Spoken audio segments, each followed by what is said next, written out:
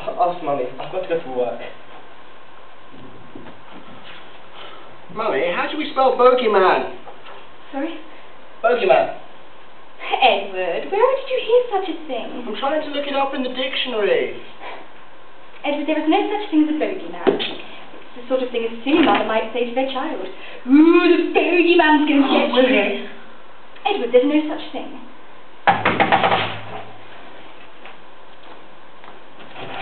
Hey, it's already Vicky, you're coming out. Vicky! Oh, hey, I've got Sammy's catapult, you're coming out.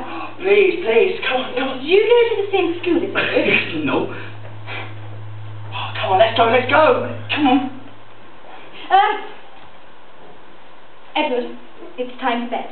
No, it's not. No, I'm very sorry, but it's Edward's bedtime. Mummy, it's early. Edward, where did you meet that boy? I met him at his house.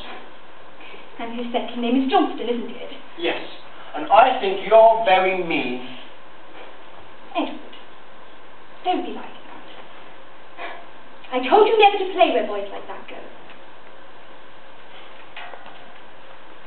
I know. Edward, what I'm doing is only for your own good. No, no it's not. And if you love me, you let me go and play with Mickey, because he's my best friend. Edward! I like him more than you. Don't ever say things like that. Well, it's true. It's true, and I will say it because I know what you are. What?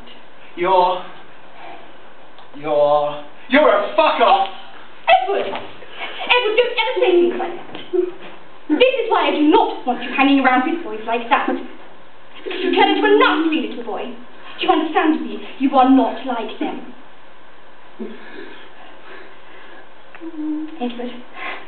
Oh, my son. Edward. Edward.